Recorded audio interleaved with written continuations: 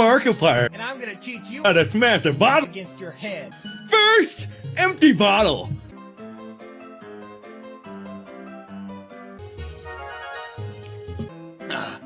Then Smash the bottle! smash. Ah! Well, this is awkward. Welcome to the show! Let's go!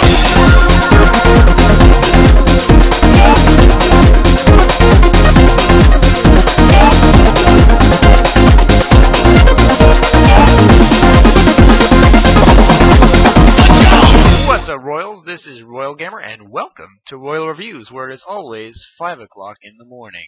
12 o'clock in the morning, the conversation got boring. You said you're going to bed soon, so I snuck off to your bedroom. It's 5 o'clock in the morning.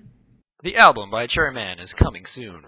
Anyway, look, I'm just playing Five Nights at Freddy's. What could possibly go wrong? Now, I'm no expert, but whenever you say what could possibly go wrong, usually things go wrong.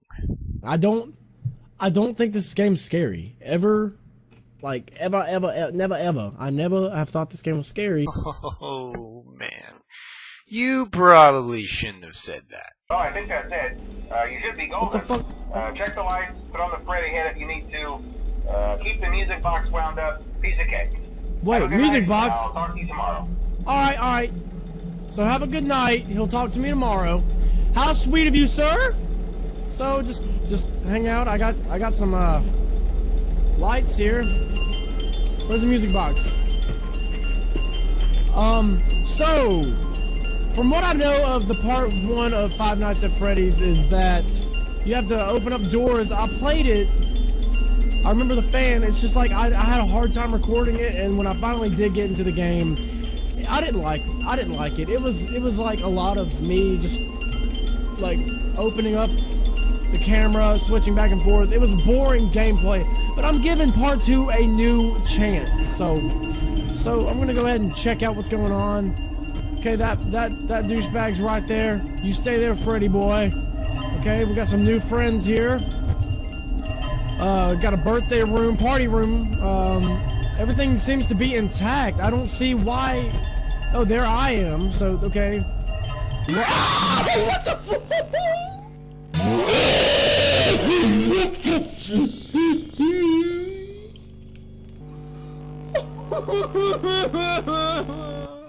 Whoa!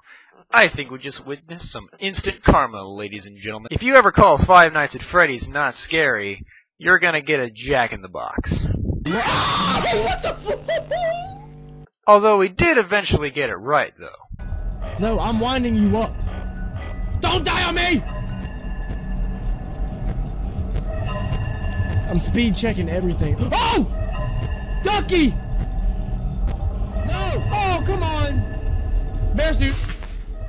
Hi, I'm Freddy. I'm just Freddy. Don't touch me. I'm a fine. And why do I automatically start breathing heavy in this suit? Like, yes! Fuck you, Freddy! Oh, I'm sorry. Did I just make it tonight too? Yes! Oh! Ha! Well, congratulations, Cherry Man. You beat the first level. Good luck on beating the 2nd, 3rd, 4th, 5th, bonus 6th night, and the custom night on all 20 difficulty. Fuck you, Freddy! Alright, ladies and gentlemen, it's time to get very serious. We're going to talk about the most serious, the most vile disease of mankind has ever seen. And no, we're not talking about Ebola. We're not talking about the flu. We're talking about adulthood.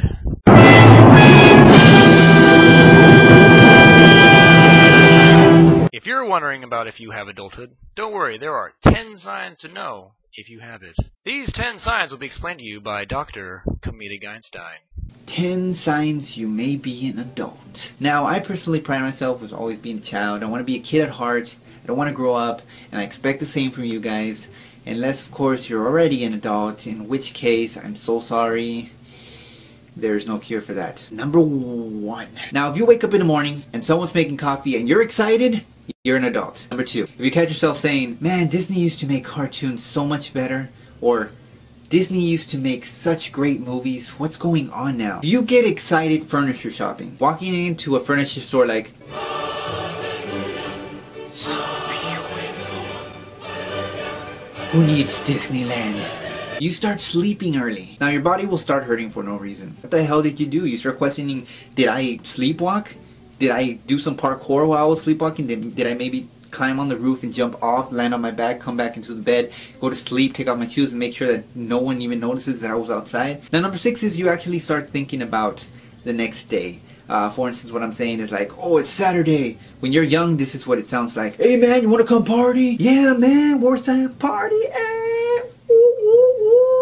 Now when you're an adult, this is more like what the scenario would go like. Hey man, you want to party? Well, I would, but I don't really want to drink because, damn, last time I woke up with a hangover and, man, I couldn't do anything on Sunday. Number 7. Most of your photos consist of your pets. 8. Now, if you're always worried about gas prices, then you're an adult, my friend. My God, these gas prices are so high, I probably should buy a Prius. Then you, my friend, are a lame adult, and that's even worse than just being an adult, which, sorry guys, you have a Prius, I'm so sorry. Number 9. And then of course there's the vacation times, like for instance vacation off of work or just vacations in general. They become so important. Number 10. If you know what a 401k is, then you, my friend, are an adult. Like immediately. If you know what a 401k, immediately you're an adult. If you got less than 5 and not the last one, then you are still a child, my friend, which is awesome. You joined the ranks of me being a little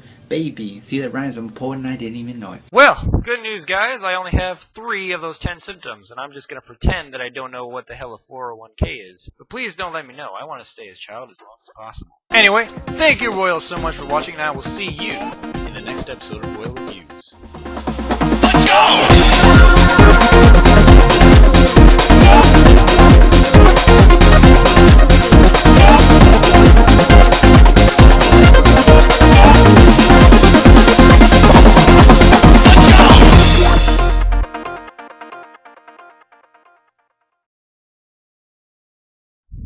Hey, this is my box. Ooh, not perfect. My box. It's right here. Shoulder, slightly more.